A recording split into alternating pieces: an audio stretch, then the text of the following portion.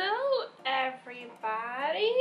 What is up, fitness fam, and welcome back to my channel. I really hope you guys are well and are doing well and are feeling well. Today we are going to do a full body workout, another at-home workout for y'all. I've seen great feedback on these videos, so I just thought to myself, okay, why not continue them? So that is what we are doing today. All you really need for this workout is a pair of dumbbells, as I already mentioned probably a million times before.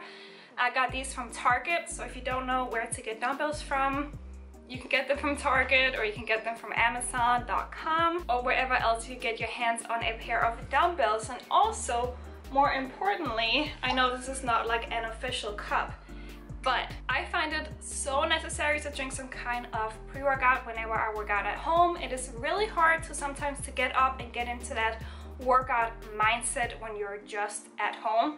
So what I like to do, a little tip for all of you watching, is that I like to pretend like I'm going to the gym. So I get ready, I shower, I put on a bomb outfit, whatever makes me feel like I'm about to do something. And then of course I drink some pre-workout. So basically you're setting yourself up for success. Like that, you're probably more likely to have a better workout than just like putting on whatever, or working out in your, I don't know, pajamas or whatever, or that old t-shirt you've probably been wearing for a couple of days. So I highly recommend to take some pre-workout if you want to get the one that I get. This is from MYPROTEIN, and I always pick the black cherry vanilla flavor. I'll make sure to link it down below if you would like one of your own. I also want to mention that the outfit I'm wearing today is also from MYPROTEIN. So if you would like to spoil yourself with some awesome workout gear, I highly recommend to check it out as well. And with that said, let's get into this workout routine. For the longest time, I've been trying to find someone like you, but I keep crashing back into all the things that you would do.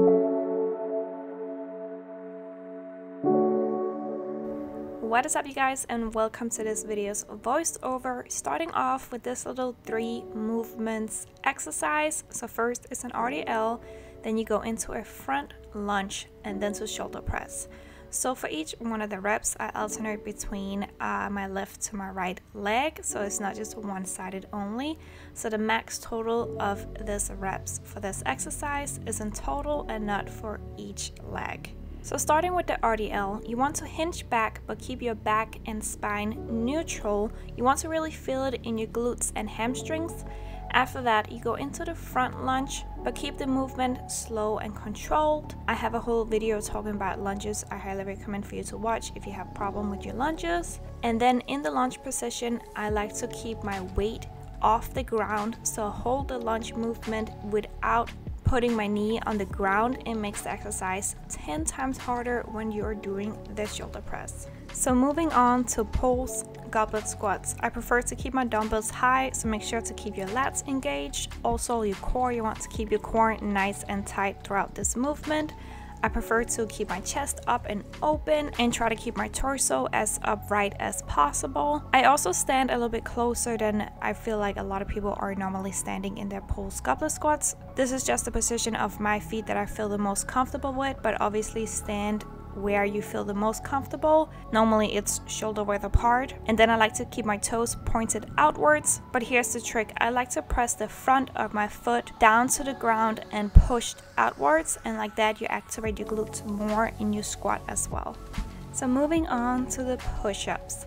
So obviously you don't have to do them like me, just like full-on push-ups. You can also go on your knees, which I will also be demonstrating. So in both of these push-ups variations, you want to make sure to tuck in your pelvis, tuck in your glutes. You don't want an overarched lower back. You want to be almost like stiff as a board when you're doing push-ups, and just let your upper body do the work, but you also want to stay stiff as a plank at the same time to get the most out of the movement. Next exercise is reverse lunges. Very basic, very beginner friendly. I really love reverse lunges. Not only is because this movement you can keep progressing on, but it's also a movement that I recommend for a lot of my either beginner clients or clients that have problem with their knees, because the force goes backwards and not forwards. So you still get all the benefits from the lunge movement without having any issues with where to place all of your force. So moving on to the last exercise, which is just donkey kicks. These are more pulse-like donkey kicks. I also in this movement recommend to tuck in your pelvis at first. I know this exercise does have a natural arch to it, but you definitely don't want to over arch as well as you're doing the donkey kicks. And you don't necessarily have to do the pulse version that I'm doing, but I just prefer the constant tension in the glutes, especially because it's a more glute isolated exercise.